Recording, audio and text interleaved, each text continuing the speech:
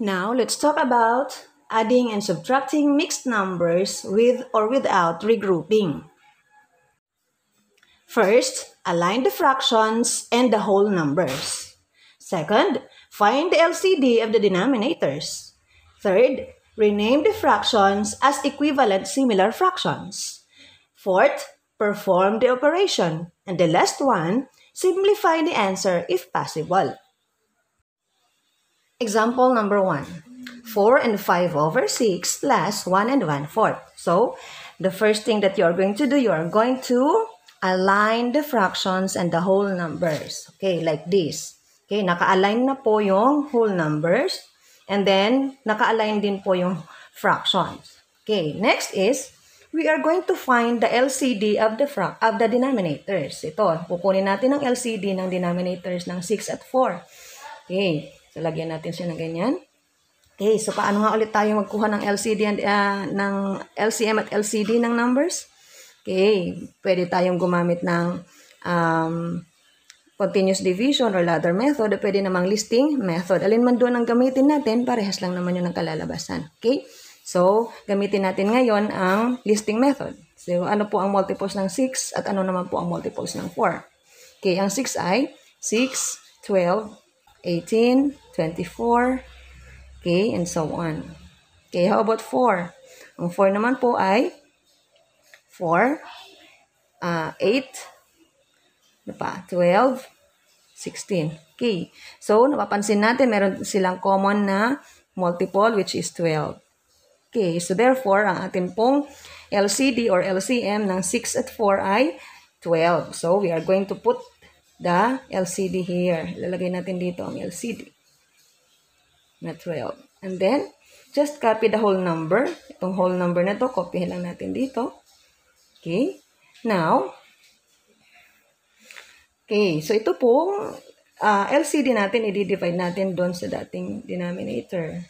Yun. So, divide lang natin yan. Divide. 12 divided by 6, the answer is 2. And then, the answer is will be multiplied sa numerator. Okay, again, 12 divided by 6, the answer is 2. 2 times 5, the answer is 10. Lagay natin dito yung 10. Okay, next. Ganon din dito. 12, i-divide natin siya sa dating denominator na 4.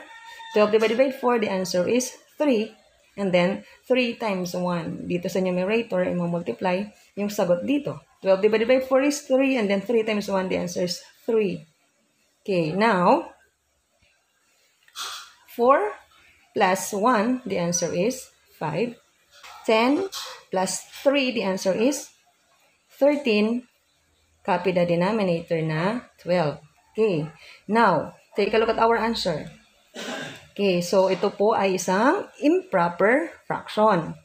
Okay, so pinakahuli natin gagawin, we are going to simplify the answer if possible. Pero ito naman po ay nakasimplify na, pero siya po ay isang improper fraction. So, ang gagawin po muna natin siyang mixed number or mixed fraction. Okay, so ganito yon 5 plus, ang 13 over 12 ay, ganito yon ang 13 over 12, or divide natin, 13 divided by 12, the answer is 1. 1 times 12, the answer is 12. Okay, ganyan.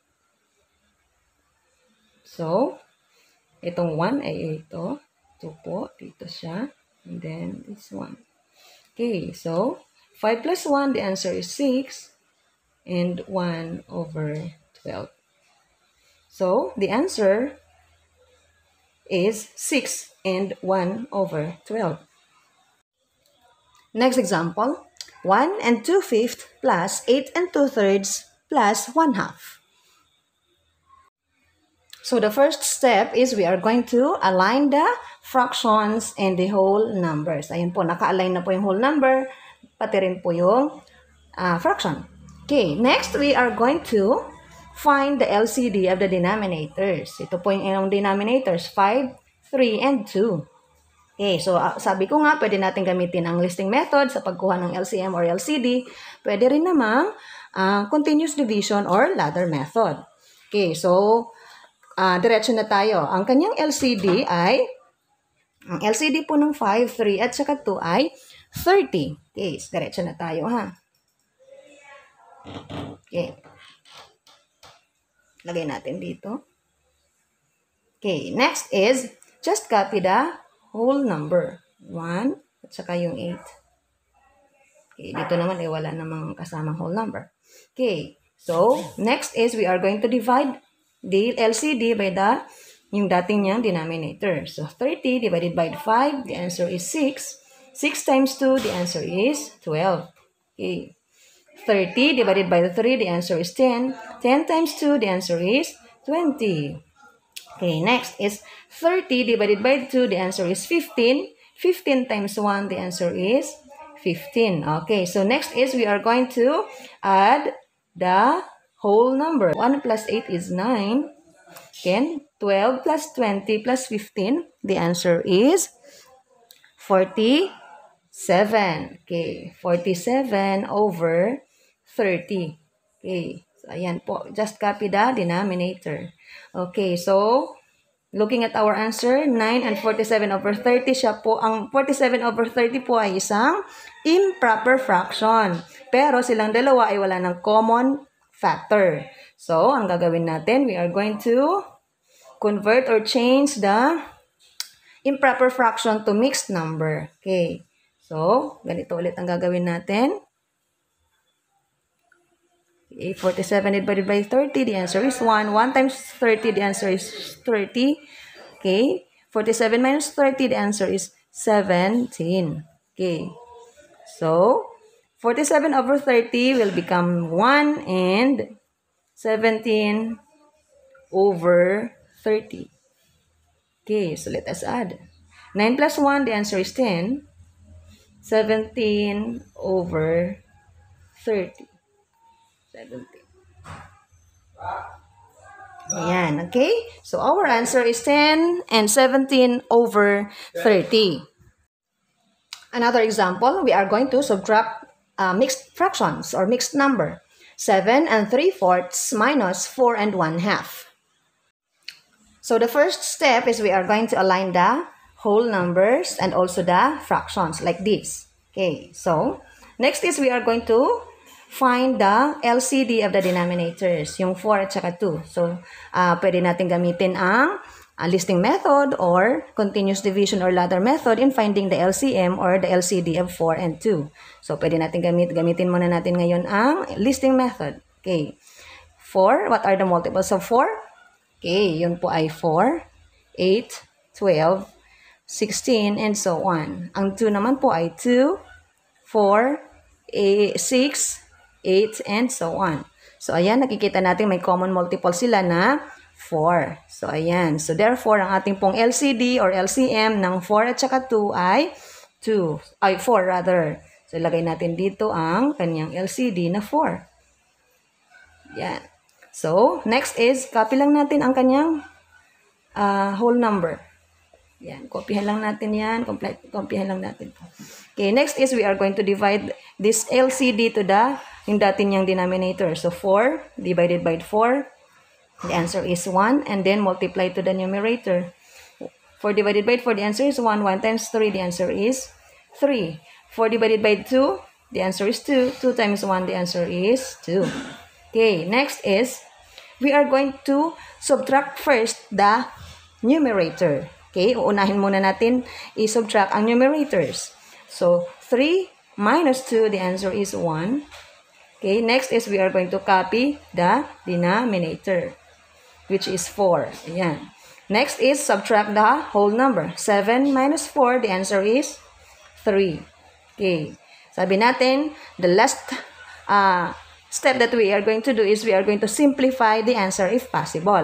So, ngayon, tingnan natin yung ating fraction na 1 over 4.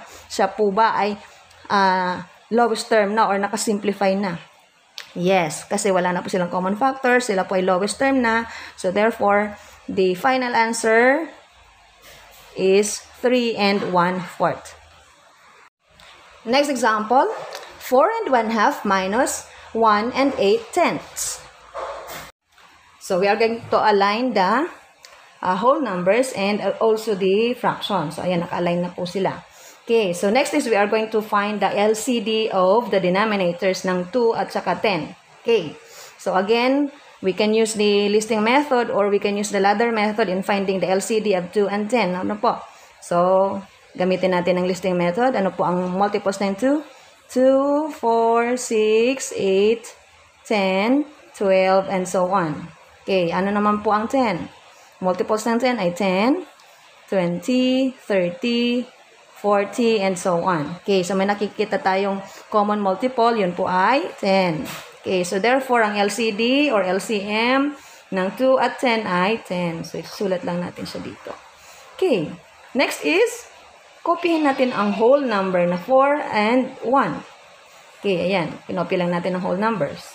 Okay, so next is, we are going to divide this to the, yung dating denominator. So, 10 divided by 2, the answer is 5. 5 times 1, the answer is 5. Next is 10 divided by 10, the answer is 1. 1 times 8, the answer is 8. Okay, so we are going to subtract first the numerators. Titingnan natin numerators. We are going to subtract 5 minus 8. Okay, so hindi pwedeng subtract, diba? Cannot be. So, we are going to regroup. Okay, magre-regroup po tayo. We are going to borrow one whole number from 4. So, kapag binaruhan natin ng 4, mababawasan siya ng isa, magiging 3 na lang siya.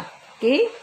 Okay, next is, we are going to add the numerator and the denominator. 5 plus 10, the answer is 15. Okay? And then copy the denominator na 10. Okay, again, where did we get 15? Saan po natin kinuha ang 15? Okay, we add 5 and 10. Inad po natin yung 5 at saka 10, kaya naging 15. Bakit po siya naging 3? Nag-borrow po tayo ng isa doon sa 4, so naging 3 na lang siya. Okay? So, next is just copy yung baba. Kukopyahin lang natin itong nasa baba. Okay. Huwag po natin gayahin yung ginawa natin sa taas, ha? Kukopyahin lang po natin yung nasa babang yan. Okay, next is, subtract again the numerators. 15 minus 8, the answer is 7. Okay, copy the denominators na 10.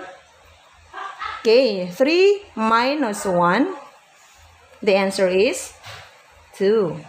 Kasi yung pinakalas nating step ay we are going to simplify the answer if possible. O, ang 7 over 10 naman po ay lowest term na, so there's no need for you to simplify kasi nakasimplify na siya. So, again, our final answer is 2 and 7 over 10.